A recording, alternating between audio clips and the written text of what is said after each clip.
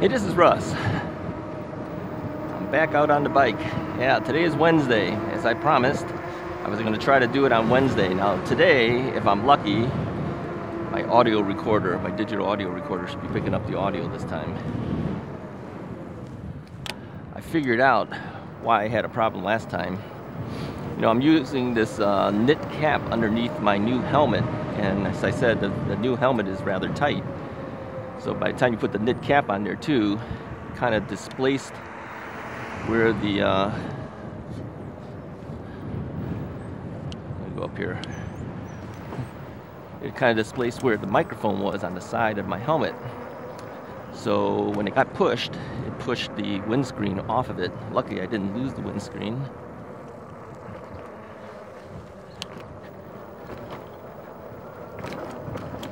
Now technically this is one of our paths that we take, but you know, it's been fairly warm for the last couple of days, and I figured I'd give it a try. If it gets too wet down into certain areas, then of course I'll turn around and go somewhere else, but we might have some water.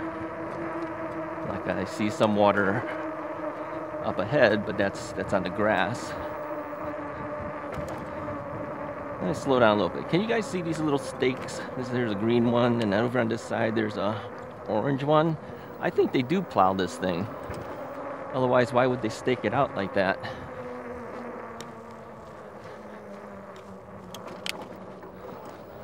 Yeah, I think so.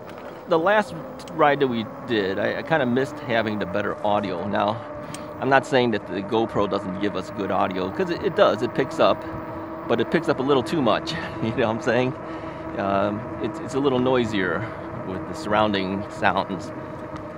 And so having a lavalier mic is better because it's kind of just looking at the closest things that it's hearing, which of course would be my voice, rather than you know, the sound of my tires going on the path, although you do still hear it.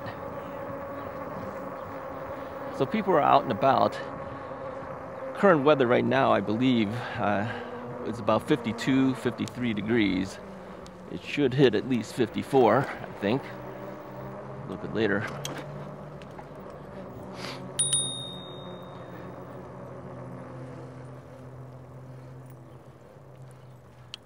Okay, it is a little tight here. All right. Passing on your left. Thank you.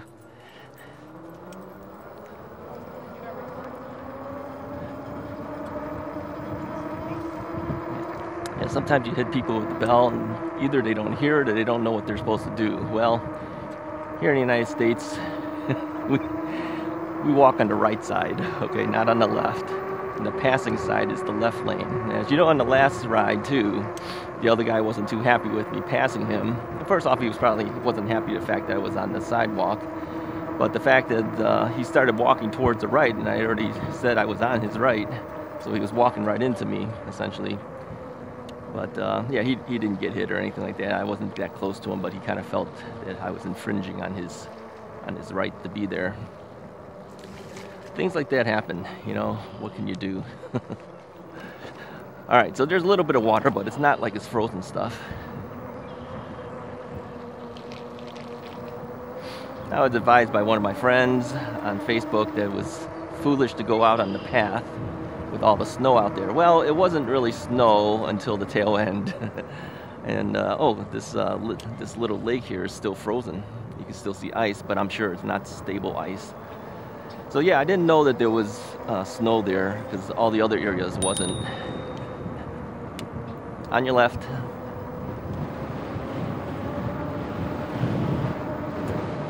So sometimes you just don't know what you're gonna encounter. And really, I had no other choice. I could have gone back, but I'm going to run into that guy again. Didn't want to do that. Overall, this is still pretty nice. Now, I said before, what's saving me from this current temperature is the hat. It's the little knit cap underneath my helmet. I think if you can keep your head warm, the rest of you feel warm as well.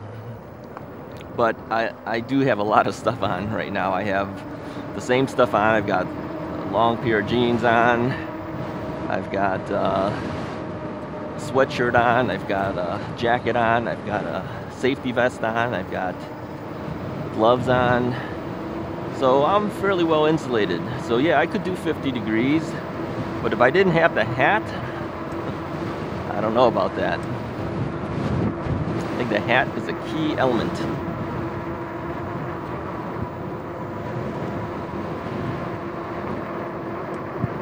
And I appreciate you guys watching the analysis of the first ride, because I looked at it afterwards too. You know, I don't really know what's happening until I get to see it just like you guys do, because I'm editing it. And even then, sometimes I don't see it. But I watch it again, and yeah, you know that that radar detector thing said I was doing, what was it saying? I don't know, was it 12 or 13 miles or something? At the time when it was radaring me, that was around the speed I was going.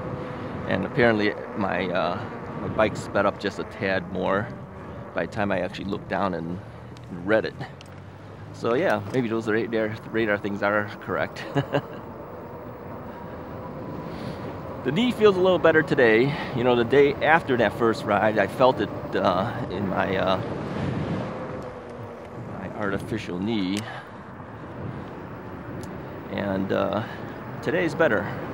We'll see what happens after today. And we only did 7 miles on that first ride. I don't know what we'll do today. I don't plan to go out really long today either. I have some things I need to do. So yeah, we might do another 7. Now most of my rides, as you know, is a lot more than 7 miles in general. But I think taking it easy on the first couple of rides is not a bad idea. So let's give some statistics again. We're doing pedal assist level 3. I am going back and forth between gear 6 and 7. Right now I'm on 7. I'm trying to pedal a little bit more today, if I can. Got to get my knee back in shape. And I told you guys that I was going to check out to see how, I'm going to drop this back down to 6, how the startup was when I throttled. Because now the battery is fully charged to 100% level. And a 54 volt battery, after you charge it 100%, comes out to 58 point whatever, 3, 4, I don't know what it was, I can't remember. So I throttled up hard as I started up, and yep, I got more kick. So when the battery level was down to the 70% or less level, and I hit the throttle, I didn't have the same kind of get up and go. So as your battery wears down in power, it seems to affect the throttling. I mentioned too that I throttle and pedal at the same time a lot of times, so you'll see over here, look on my right hand, you'll see that I'll push down on here, but I'm still pedaling right now. Okay, and sometimes you cannot see that that the bike is shifting back and forth. Now if I'm not throttling and I'm pedaling by itself, oftentimes you'll actually see the bike moving side to side because of the pressure on the pedals. But when you throttle and pedal, like I am right now, a lot of times you can't tell. I don't want people thinking that all I ever do is throttle all the time. So I gave him a right turn signal with my left hand with a pointed finger. That's because I was throttling with the right hand. And I really don't like the other right turn signal with your left hand. You know how that works, right? It's like straight up like this. That doesn't mean anything to a lot of people. A lot of people don't even know what that means. But before, you know, if you're driving a car, you can't stick a right hand out. So if you're sticking your left hand out the window, sticking it up means you're turning right. Sticking it across means you're turning left. Sticking it down means you're stopping. But on a bicycle, it's really not that necessary. So the accepted thing to do nowadays is you either do that with the left hand or you can just stick your right arm out. And I think it's pretty easy to recognize when the right arm goes out, you're turning right. So that's my preference, but I was throttling at the time, so I couldn't do that. Pointing is kind of stupid though. Don't do that. But we were both looking at each other, so I knew that he was seeing me, so I knew he would understand what I meant by doing that. All right, so we had turned on here. We just went a circle. Let's go back up here again.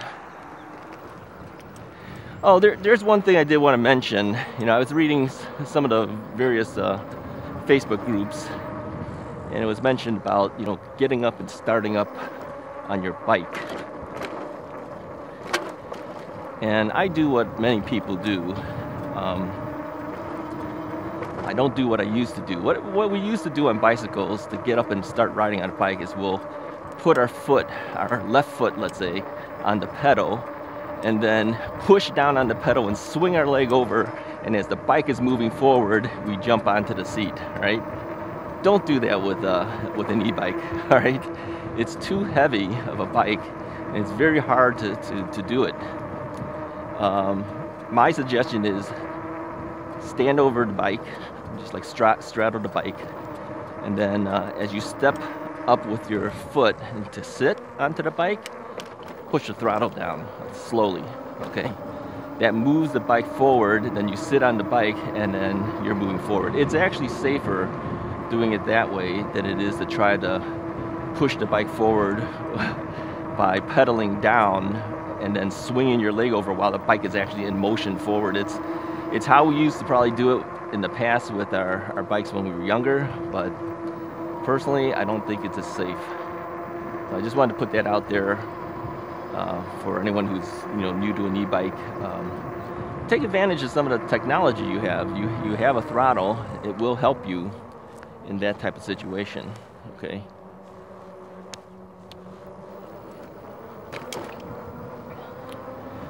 Now, I would say I have used the throttle quite a bit over the last year.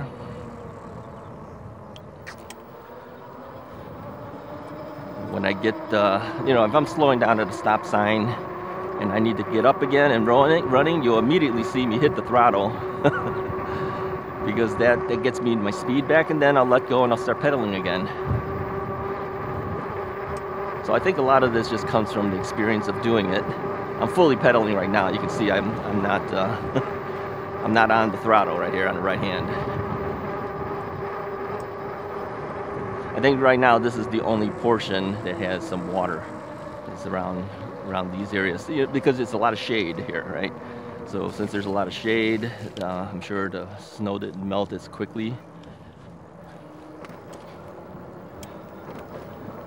And so now as it's starting to melt off, you know, you got water on the pavement.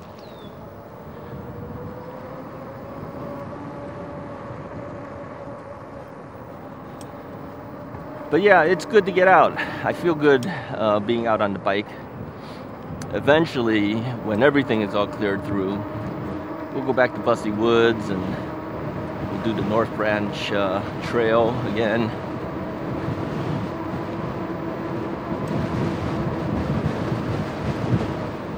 I think it's called the North Branch Trail because it's near the North Branch of the Chicago River. So I think that's where the name comes from. You know, there's other trails too. There's like the Des Plaines River Trail. I won't do that because it is some gravel paths there, and as you know, I'm hesitant on going on those type of things with my knee replacement. You know, the chances are I probably won't fall, but you know, if I do, it's not worth it, in my opinion. I personally prefer these paths that are paved. It seems safer for me, and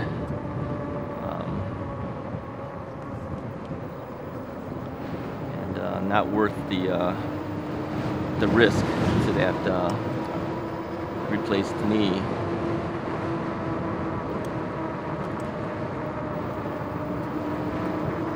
Yeah, so people are out. I don't know if this is same guy with the dog, I think. I'm not sure. I think it is.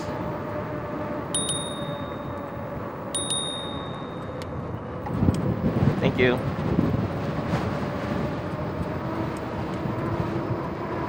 You know, a lot of times if a person's way over and on the right, I will not hit them with the bell, because I think by the time they even hear me and react, I'm already gone anyways. But if they're kind of zigzaggy or they're not sure, then I will. Or if they have a dog, sometimes I will hit them with the bell. Or if you got two people here, for instance.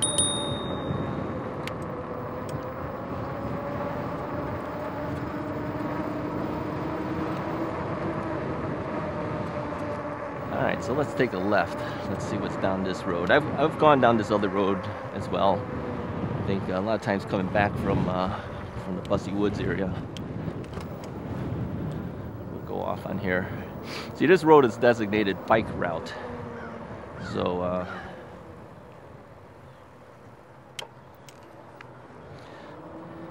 a lot of times you get bikes traveling through here as well as cars, and cars are more aware. Hopefully they're more aware that there's going to be bikes on the same road. The lady that we just passed, it was on my right, she waved me on, so I always wave a thank you when that happens, so that they know that I'm acknowledging them, that they are letting me through. If you just go forward after they wave you on and they don't think you've seen them, they may actually go forward and then they'll run into you. So I don't want to do that.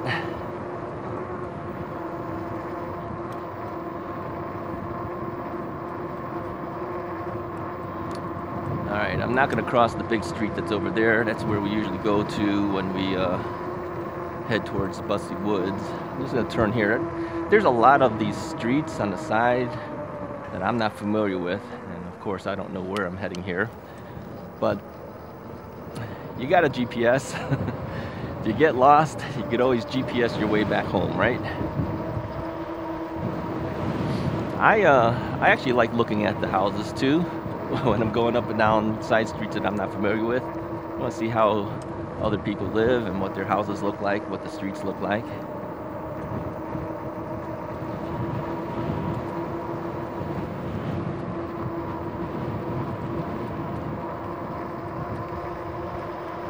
So 2.5 months out from riding, yeah, I don't feel like it's been 2.5 months while I'm on the bike. I don't feel like I gotta learn this all over again. I do feel pretty comfortable back out on the bike. It's like I hadn't stopped at all. Let's take a right over here, maybe.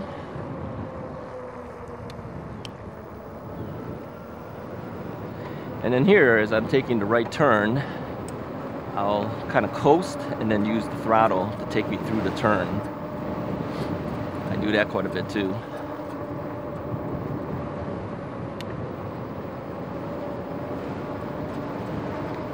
Yep, always watch for cars backing out of their driveways. Sometimes they can't see you.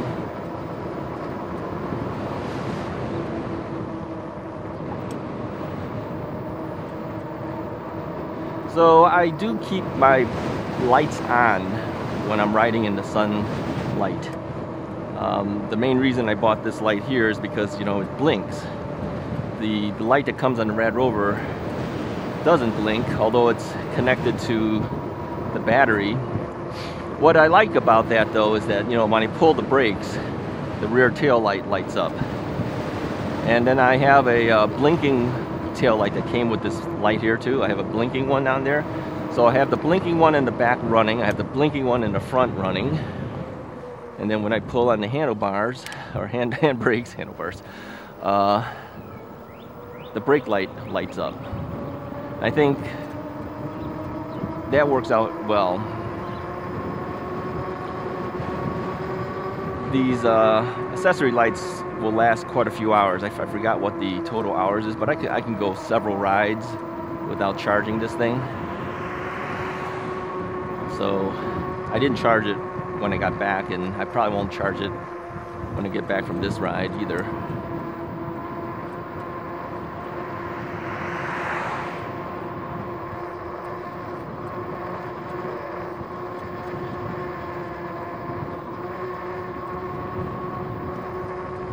So we've done 5.5 miles since I started the recording.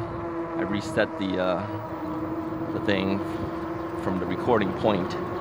Now, I usually don't start my recording right as I leave the house. I usually go some distance first and then I'll kick it in.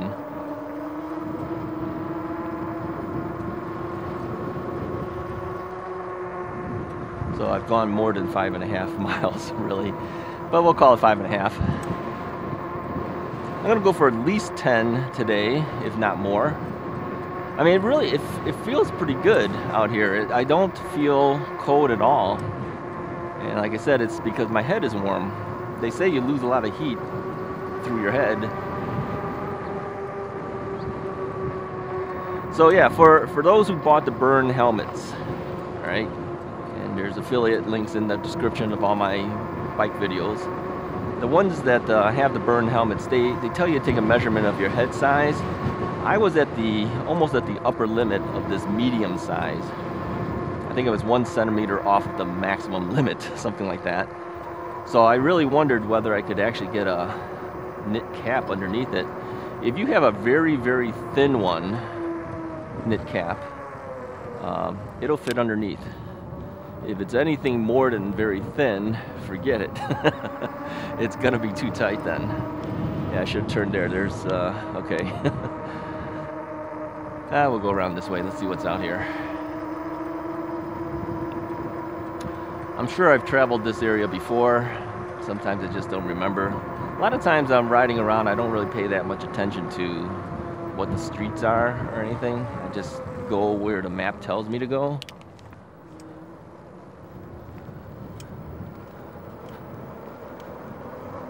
I don't have the map on now.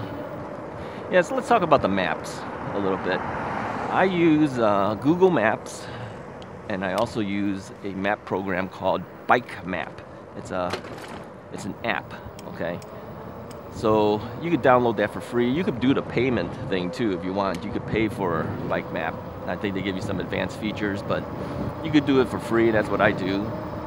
And I find that both maps will give you 2 different ways of getting to certain places.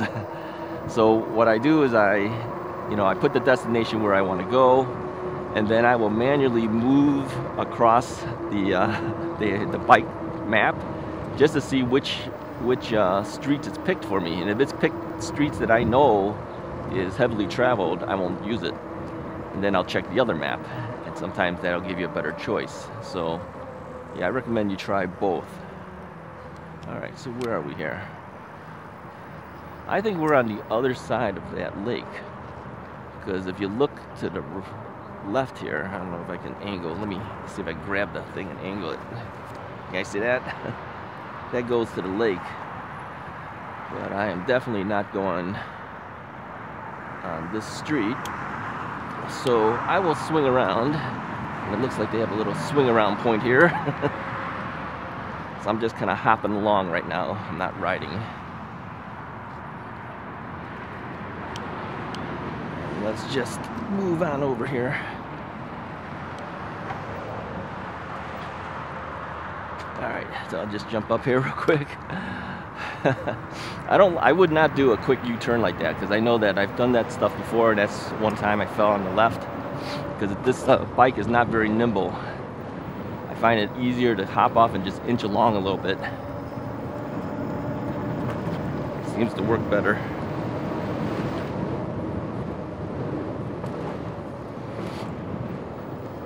I'm still sniffling. Even though it's a lot warmer today than it was yesterday. I wouldn't say a lot. I'm talking maybe 3 degrees warmer. But yeah, the 3 degrees makes a difference. Alright, so this road is a circular thing. We're gonna have to go around it. It does make a difference, 3 degrees.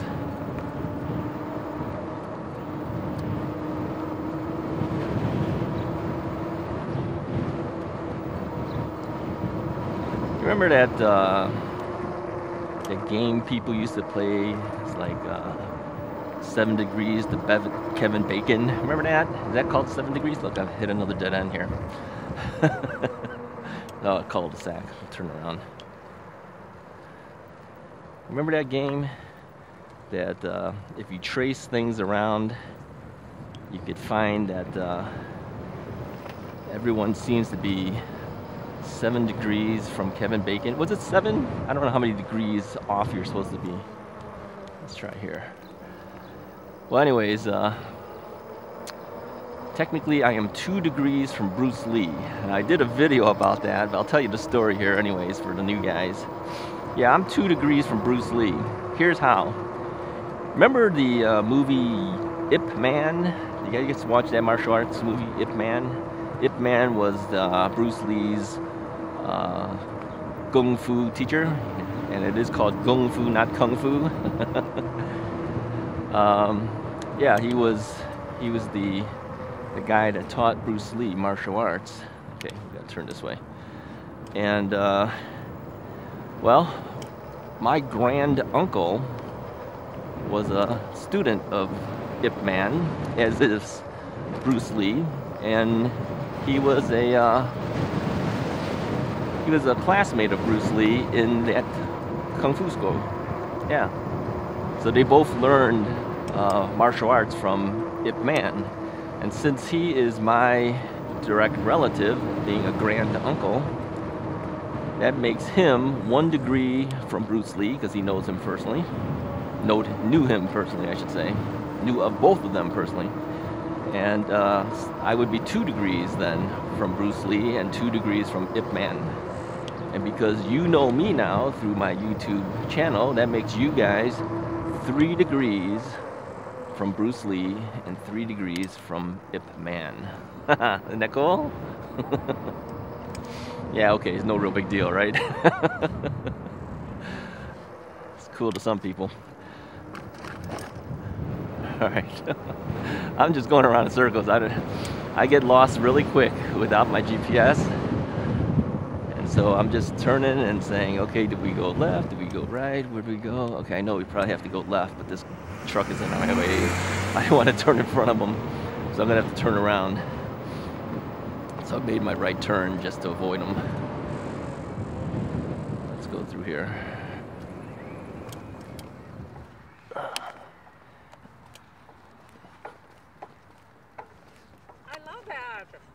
I love it. Yeah. What is it called? It's an electric bike. It's an electric. I'm going to Yeah. write. I live so close, and I work here, and I'm going to get it. Yeah. All the police officers have it? I'm not a police officer. I'm just a regular guy. Oh, wait a minute. I really thought that you were No, you. wearing one. Okay, which is a good idea. Yeah, it's just for safety. You wear a vest. I love it. Do you mind asking, like, how much do you pay for it? Well, these things vary, but I think the least expensive electric bike you can buy is probably about $1,000. That's it? Yeah, this one here cost me $1,700, but since I put a lot of stuff on it, it's probably closer to about $3,000. 3,000? Yeah, Love it. but you can get it for a lot cheaper than that, believe me. And can you bike it the other Yeah, way too? you can ride it, and then there's a throttle here, so if you don't want to pedal, you can just go.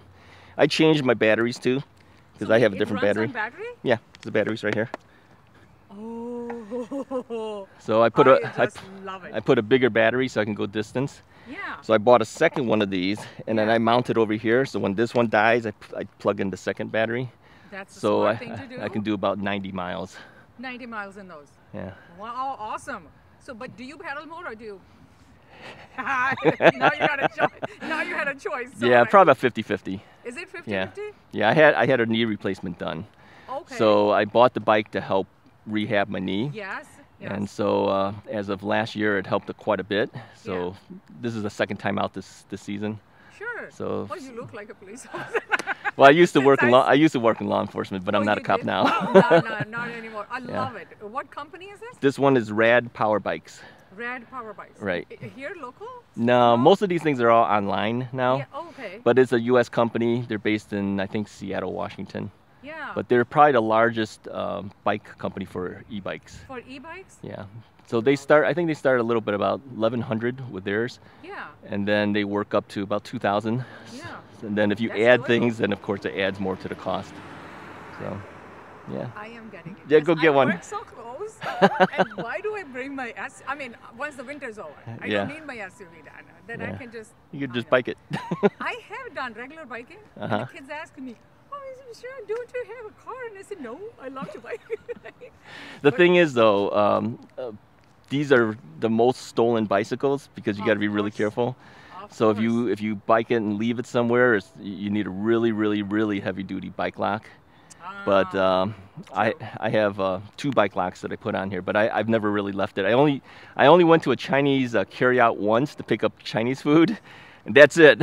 I don't leave my bike anywhere. Hey, I don't blame you. Yeah. And again, I'm happy that you said that. But again, my husband is we were all biking family. We did a lot of regular biking. We used to just take it to different trails and just bike.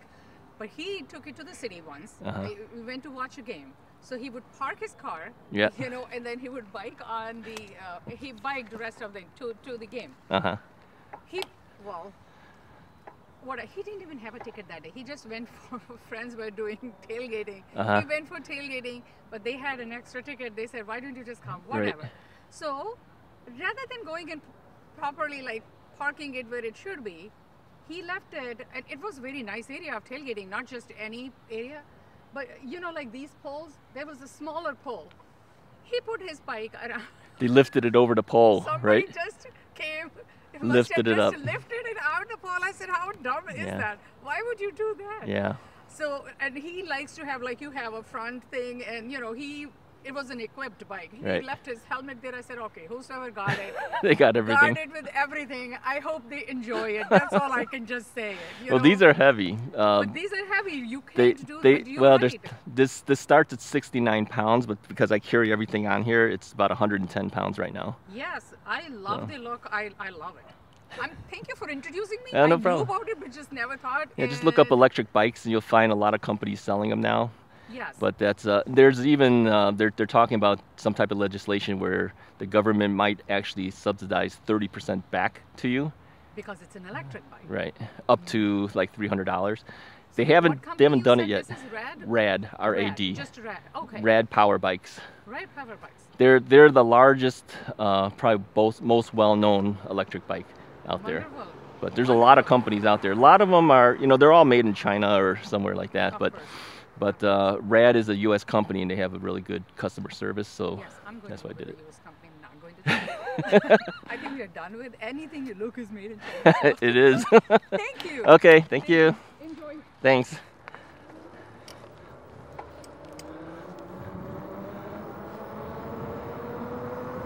Well, there you go. I don't know how much of that you guys heard. If it comes out on the thing, I'll let it run so you can hear what she had to say.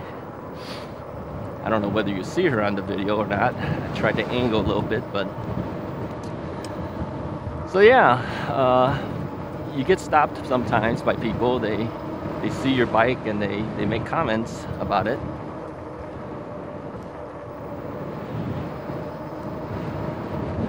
All right, so where are we? I have no idea where we are. How long have we been recording? I wasn't expecting to stop there and talk for that long, but she seemed to have an interest, so hey, yeah. Maybe she'll buy an e-bike one day. All right. Anyways, I don't want to make this thing too much longer for you guys, but at least you got to hear what somebody else was thinking. Okay, yeah, we should not have gone this way. We should have gone the other way. All right, let's just turn here. I'll just go around.